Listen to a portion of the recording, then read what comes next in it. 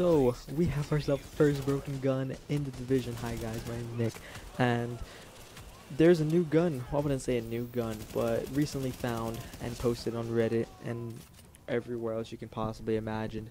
They found this gun called the Midas. I picked this gun up the other day. I was lucky enough to get it, and this gun's god tier, just like the Gallowhorn was in Destiny. If you don't know what the Gallowhorn in Destiny, it was basically the best gun you could possibly get. If you didn't have that gun, a lot of groups didn't even want to play with you just because that was the crutch, that was essential.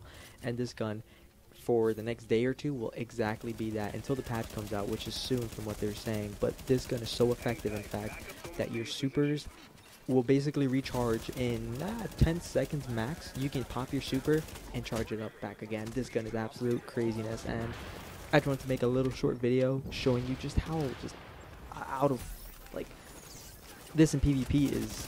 Thankfully, I'm not one of the assholes that uses this in PvP, you know, to just like get over people. I'm using this in PvP just for challenge mode and stuff like that, and hard missions to help some buds out.